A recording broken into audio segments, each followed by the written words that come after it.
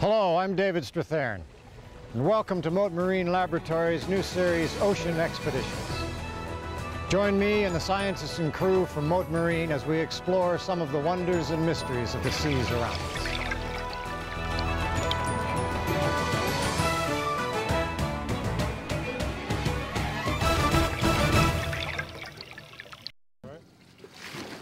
This is the start of an exciting undersea adventure. But to Jim Coulter and Mike Montler, in many ways, it's just another day at the office.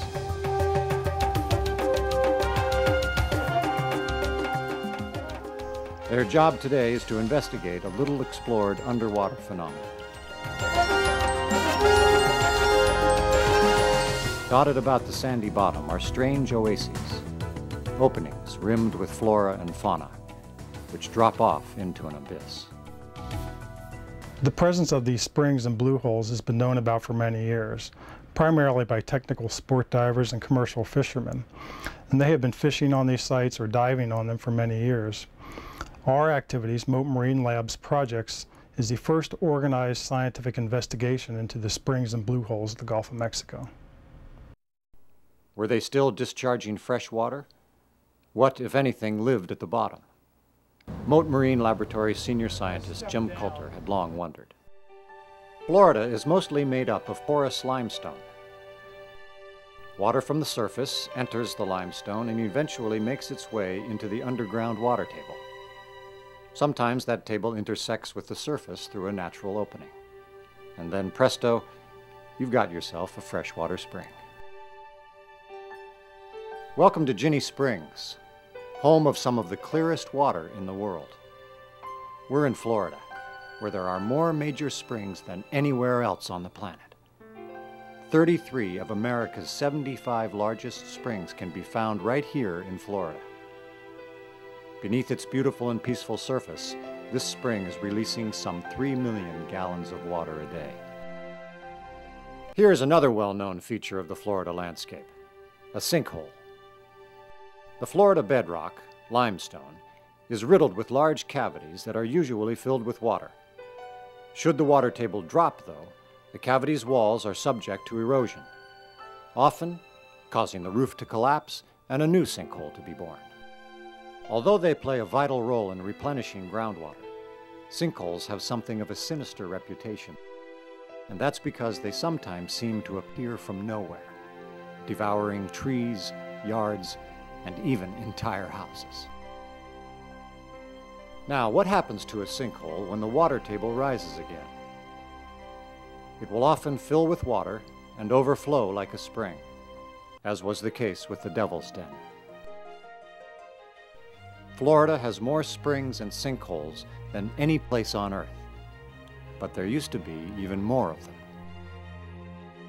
In a vastly different Florida 10,000 years ago, the Gulf of Mexico covered far less land, while much of the world was in the frigid grip of the Ice Age. As millennia passed, the ice began to melt and the water started to rise, leaving many springs and sinkholes submerged, lost from sight. They became the blue holes of the Gulf of Mexico.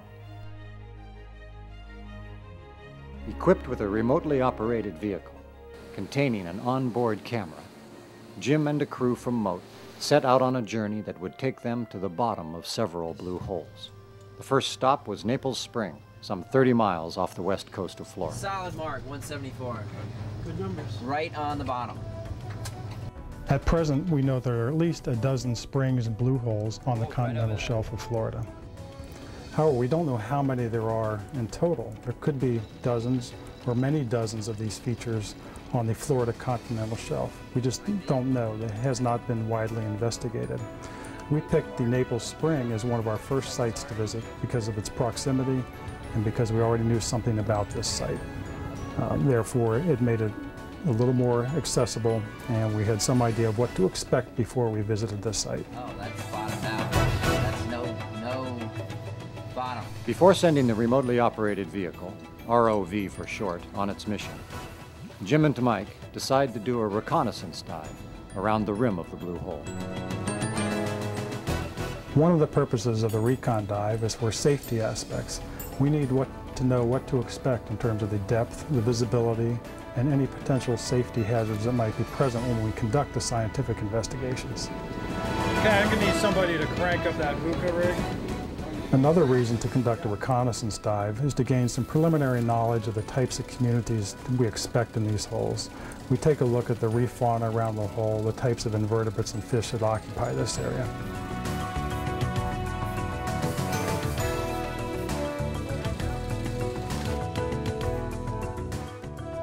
For the conditions of the dive, we perhaps had a little more current than we expected as we got to the bottom.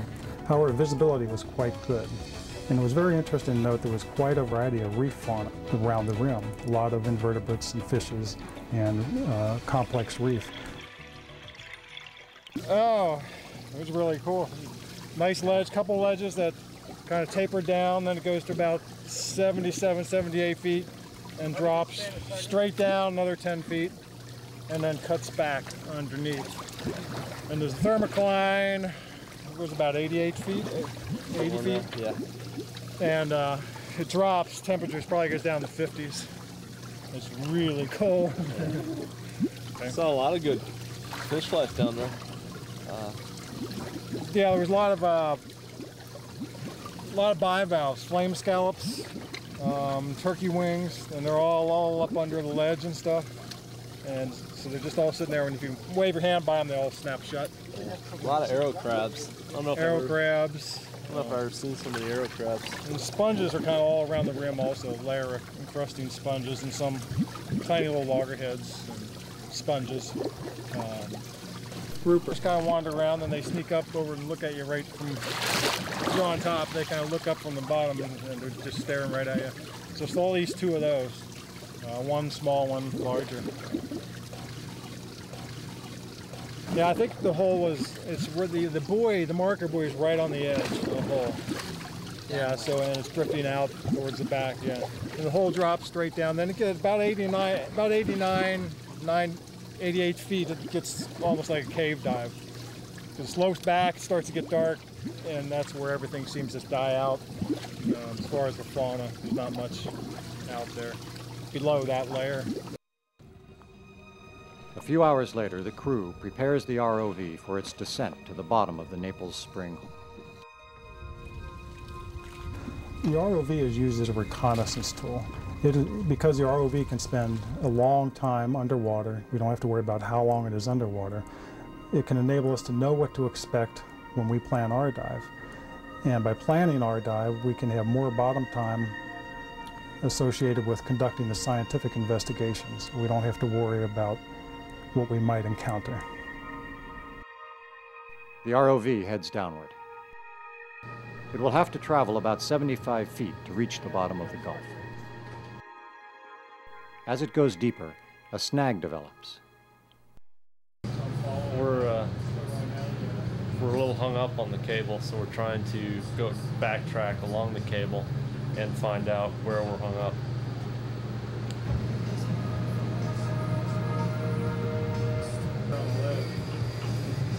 Looks like we're gonna have to pull up the weighted line, and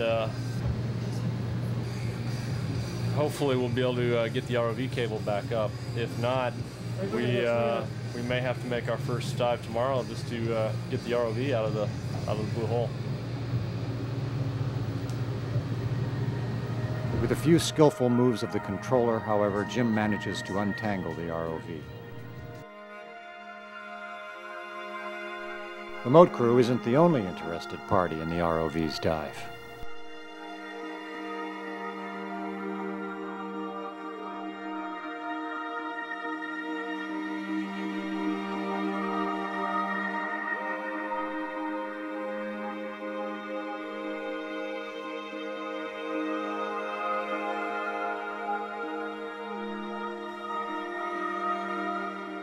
Finally, it reaches the sandy bottom. The rim of the blue hole comes into sight. It's rich with plant and animal life. The communities around these springs and blue holes are quite diverse, and this is because of the rock outcropping, which acts as an oasis. That's kind of in the middle of a sandy desert where these animals can settle out and begin growing. This includes things like algae, sponges, gorgonians, soft corals, a number of things that attach to the rock and begin to grow up. And they can't do that on sand substrate. As a result, these things that begin to settle out and grow on the rock attract a variety of other creatures, fishes and other swimming organisms that inhabit these reef areas, and they become quite diverse. The ROV is now ready to head to the bottom of the blue hole. After descending almost 200 feet, it reaches its destination.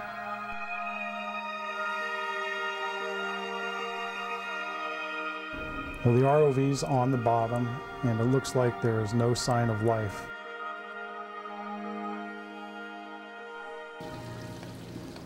Was the absence of life only a nighttime phenomenon, or is it a permanent condition? The next morning, Jim and Mike make ready to see for themselves. Depends on the depth.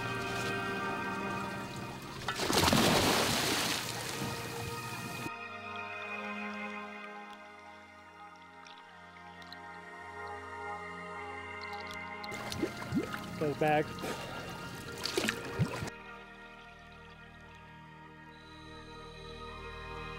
Jim pauses to collect some samples for further study. Then it's on to the bottom of the hole.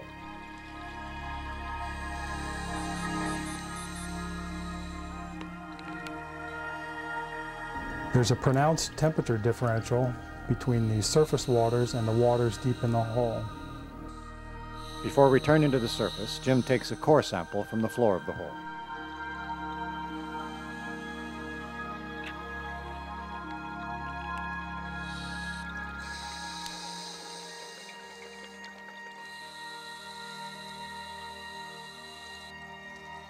Samples in hand, he begins his ascent. On the way back to the surface, we make a decompression stop. This allows the excess nitrogen gas, which builds up in the divers' bodies, to escape. 20 minutes later, he rises to the surface. The dive has generally been a success, with some important questions answered. Okay, I left them on the line. Well, it's deep, and at the bottom, the mud is very, very soft, and it's silty. I push this core all the way in, but when you push it in, it compresses. So this is what we ended up with. You can see it's kind of this gray, silty material. It's very fine. It has, the water column has hydrogen sulfide gas in it. Now, I didn't take faunal cores because when you have hydrogen sulfide gas, there's nothing, there would not be any multicellular organisms alive in that. Nothing can live in the hydrogen sulfide. So I didn't bother taking faunal cores. The blue hole, however, has not yielded up all its secrets. Well, it was actually kind of different down there than I initially expected. We thought we might see boulders or rubble from the surface of the sinkhole collapse. So there'd be a rocky surface on the top. But it's actually covered with some very, very fine sands and silt, which means that there's been a lot of sedimentation occurring. Now, we weren't able to tell just by looking whether the system had ever been exposed and had fresh water in it. Sinkhole that may have developed at a period when sea levels were lower. It's still a possibility. We just probably won't be able to tell from these samples whether or not that was the case. Their exploration of Naples Springs complete, the crew sets off for its second stop, the Captiva hole. The data from the ROV confirms that the bottom of the second blue hole, like the first, is a hydrogen sulfide-filled dead zone. We need to visit a third site and as many sites as possible. We just don't know if all these sites are the same. We do know that the geologic structure is quite different between springs and sinkholes, and therefore the fauna may be quite different. We have seen some similarities between sites, and yet at the same time we have seen pronounced differences between them. There may be differences between sites nearer to shore and sites further offshore, and we may yet find a site that actually has some flow or some movement of water in the hole. There's a possibility that we may find undescribed species in some of these areas. Several months after the first expedition, we set out from Mote Marine Laboratory for another blue hole, commonly known as the AJ hole, some 32 nautical miles offshore. It's close at hand, yet for many, many years it's just been slightly out of reach.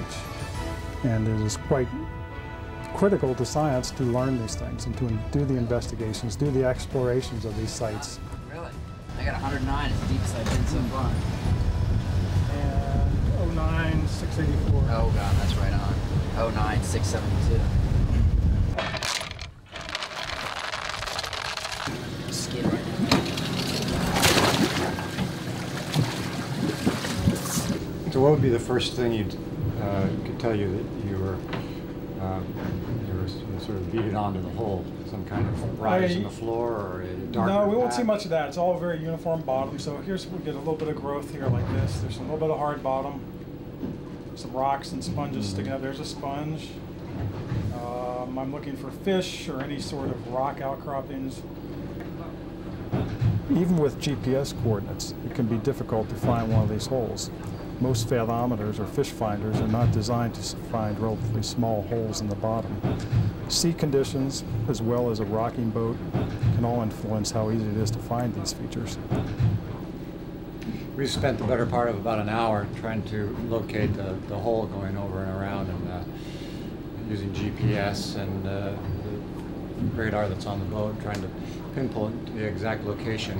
And they drop a marker buoy exactly, where they think the hole is, and then anchor at appropriate distance away so that the boat will drift back over the hole.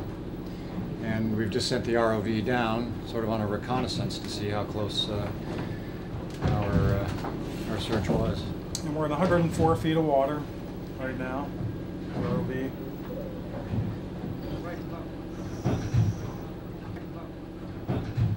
Okay, we've just found the hole. We're at about 107 feet, and as you can see, the congregation of fish right on the edge of it. Right. Another big fish just went above. Now, you sent the ROV down sort of on a reconnaissance because we weren't quite sure where it was, to save air time and dive time for yourself, right? Correct. This will be a fairly deep dive, and we didn't want to waste our time looking for the hole. We couldn't pick up the feature exactly with our fathometer, so we wanted to know where to dive so we don't waste time looking for it. So we sent down the ROV, which we have. We found the hole. Oh, look at that grouper there. Yeah. It's a big one. That's a Goliath grouper. Looking right at it. There's another one coming in on the side. Cool. Now that's now they're discussing what we're doing here. Yeah, who are these people knocking on our door? From the surface, the opening of the AJ hole is a drop of about 107 feet. From the opening of the hole to the bottom is another 250 feet. As the ROV penetrates this underwater feature, it drops down through the hole into the ceiling of an underwater cave.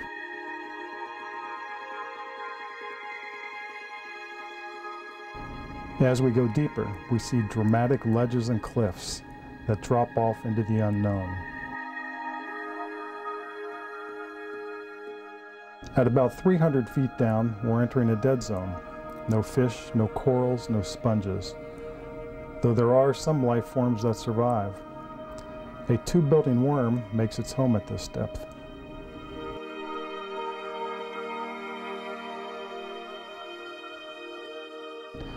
355 feet below the surface, the AJ hole bottoms out.